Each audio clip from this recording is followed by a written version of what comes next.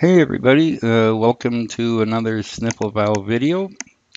And this video we're going to show you how to style the individual items in the Elementor tabs, accordion, and toggle widgets. As we know, in Elementor, just go over here, and you can style these within Elementor. But of course, those styles apply to all the items, such as the background color, the text, and all that stuff. So there might be times when you'd like to, say, have a different color background for one tab and something else for another. And maybe on one tab, you'd like a background image and do some stuff with the text overlaid.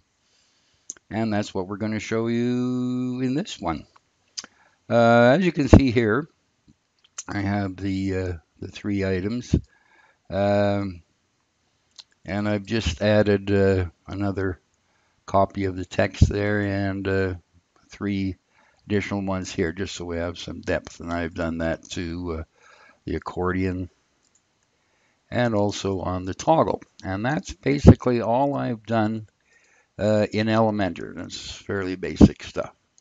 So what we're going to see here tonight, or in this video, it is tonight where I'm doing it, when I'm doing it, is how to change that with some relatively simple CSS.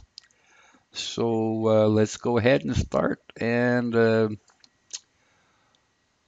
what I'm going to do is I'm going to just copy and paste the CSS I have and then go through what each one does. And I'm using for the CSS, the simple CSS by Tom Osborne of Generate Press fame. And it's really handy, and I think you guys should use it too. And there's a link on the Sniffle Valve page for this video tutorial. Okay, so let's just go over here into Simple CSS. And the first block I'm going to post in there is for the tabs widget. And I'm going to do it all at once and then go through what each one does. So I'm going to copy it here from my other monitor and paste it in here. So this is for the tabs widget.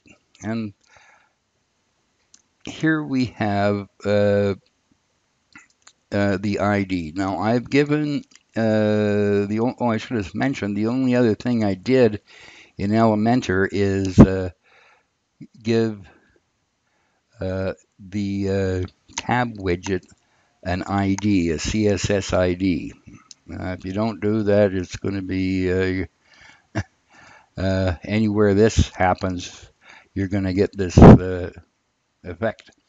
So that's one thing you need to do in all three of those.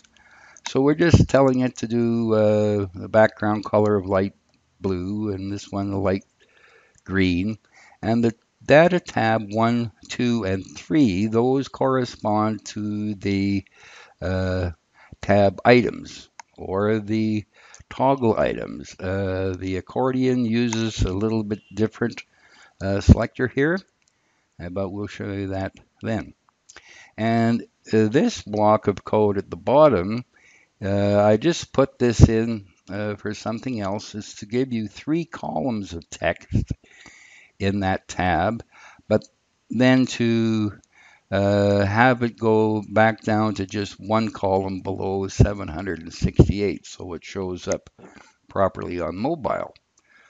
So, well, what does this do? And then we'll come back to this guy, this full URL of image. This is for a background image. So I'm just going to save this CSS. And before we do that, let me just go right ahead over into the media file.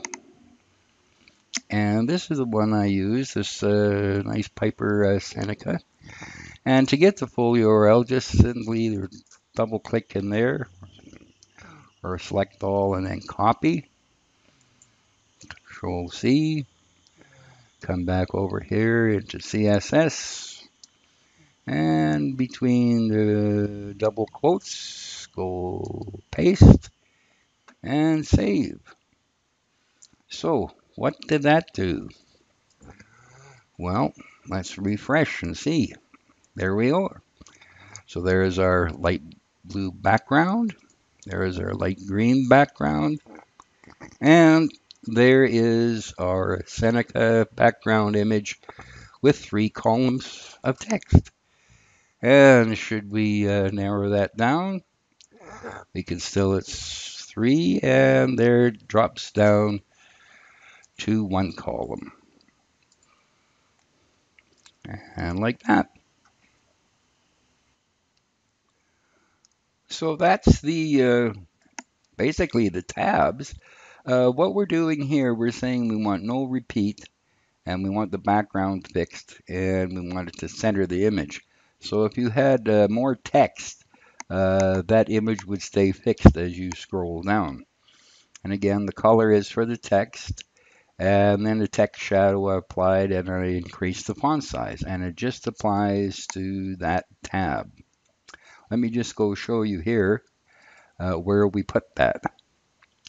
Let's go into Elementor, and you can see that's already there. So we'll click on the tabs, go to advanced, and you can see that's where my tabs 1, the CSS ID, goes. And we'll do that for the other ones there too. The next one, of course, is going to be the accordion. I'll just show you that. Like I said, I just added another item, added some more text, but here is the thing, my accordion. You can call it whatever you want, and I use the ID mainly because it has a higher specificity than in class, and also because it shows up nicer in my simple CSS syntax highlighter. So, and it works. And that's the main thing. And also, just to show you with the toggle, that's the same idea here. My toggle. You can call it whatever you like. Okay, so basically, what we're going to do then is go back to simple CSS. We're going to give us a bit of a space here. And we're going to go and grab the CSS here for the accordion. Grabbing it from my other monitor, which has it displayed in the Notepad++ program. And paste it in there. And it's the same idea. The only difference here is it's data section 1, 2, and 3 as opposed to data tab as it is for the tabs widget, and also the toggle widget has the same selector. So that's really the only difference. The only other thing we're going to need there is an image for that. So let's go grab a different image. And I think I'm going to use this lovely King Air GTX. So double click in there, copy, back there, simple CSS, come back down here, and in between the double quotes, we're going to paste it like that. And same here as for the 3 columns. So it looks good on mobile, and let's go have a look at the front end. Let's go to the accordion. And there we go. There's our first one, and accordion 2, and then accordion 3. And again, once we narrow that down, it collapses into a single column on those. And I think you get the idea there. So, last one on the list then is the toggle. Add a couple of spaces there, and I'm going to go over and grab my toggle CSS. If I can get that out of the way, there we go.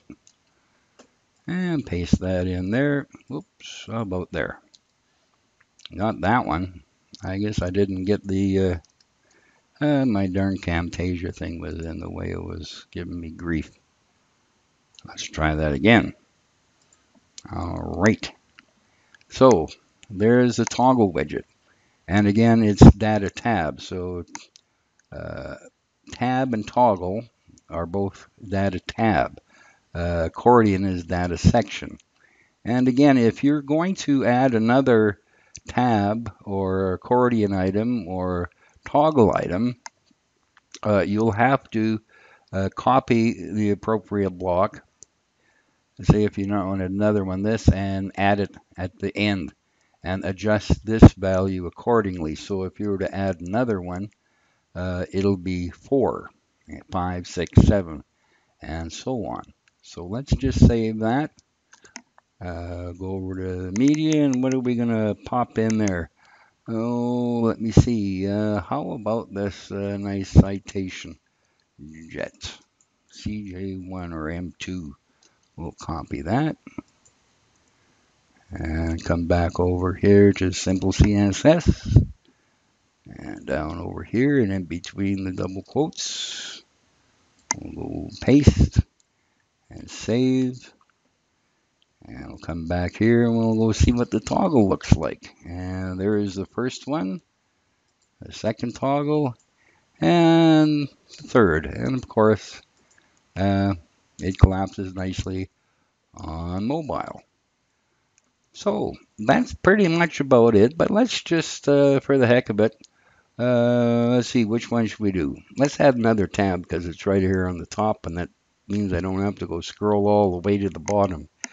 A quick aside, Tom, please have that in your next update that, you know, if you're down here, it stays here. Anyways, okay, enough ranting. So let's go back over here in tabs, Elementor, and let's go and add another item. And we're going to call it my new tab, just so it's different. And some tab content. Oh, what are we going to put? Let's just copy that, paste it a few times so we got some room, and save. So now if we go look on our tabs, well, we see we got 1, 2, 3 is nice, but there's nothing there. So, well, let's, why don't let's use the same one as for tab 2, just to make it easier. And go back to the dashboard and simple CSS. So here's our the CSS for this second tab. So we'll just select that and copy it. And let's just put that before the media query so they're kind of all together. So paste that. And now this will be 4. So let's change that to 4 and save. So now my tab, the one I just added, should be the same as the second. So let's go see. Refresh. And there's 2, 3, and 4. And that sort of thing. So that's pretty much about it. Something a little handy to have once in a while to add a little bit of spice there to your tabs, toggles, and accordions, especially the background image. You can achieve something similar by, creating a layout in Elementor and saving it to your library and pasting it in as a short code if you have Elementor Pro, or anywhere Elementor if you don't have Pro. But then it kind of limits you in your flexibility on what you can do. This is just another alternative to doing it that way. So hope you enjoyed it, and be sure to subscribe to the Sniffle Valve YouTube channel, and also here on the Sniffle Valve site. And all the CSS and links will be provided on the page here on the Sniffle Valve site, and the link to which will be in the description of the video. So thanks for watching, and hope to see you again next time.